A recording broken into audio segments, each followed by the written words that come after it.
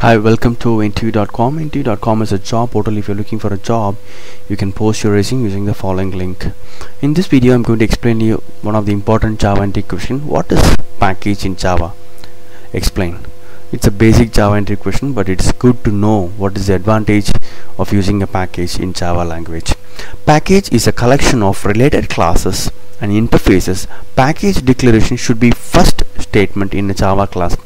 Packages are used in Java in order to prevent naming conflicts, to control access, to make searching, locating and uses of a class, interfaces and enumerations and annotations easier.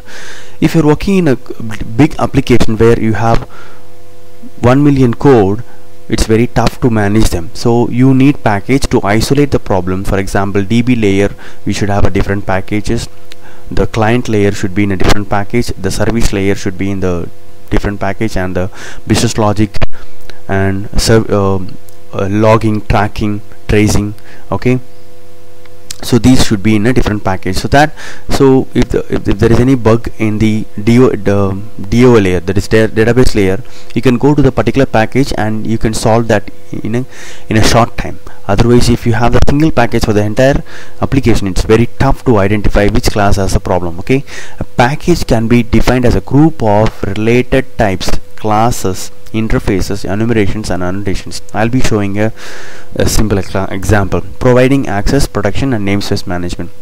Some of the existing package in Java. Currently we have in Java, these are the packages: java.lang, maybe you might be knowing it already. Bundle of fundamental classes, java.io, classes for input output functions. So they have differentiated already. This is the core class and this is only related to IO.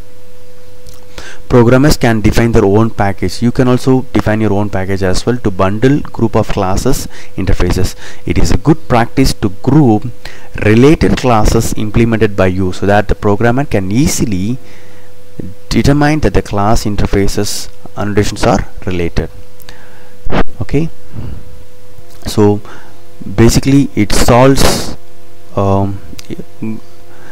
one problem.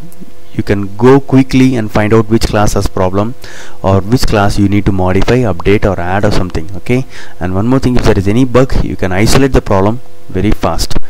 Otherwise, so I'm just giving you two pictures here just to have an idea.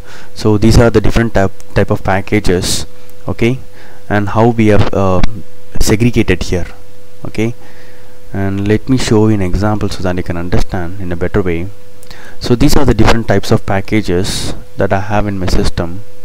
So I've segregated here, and even if you check the basic Java file, rt.jar file, so they have so many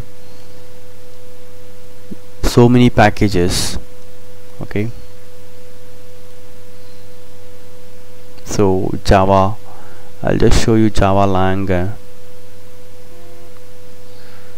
Okay, Java util, okay, java.lang, java.io. So they have different types of packages. So this is the advantage. So you can isolate the problem and you can have different modules.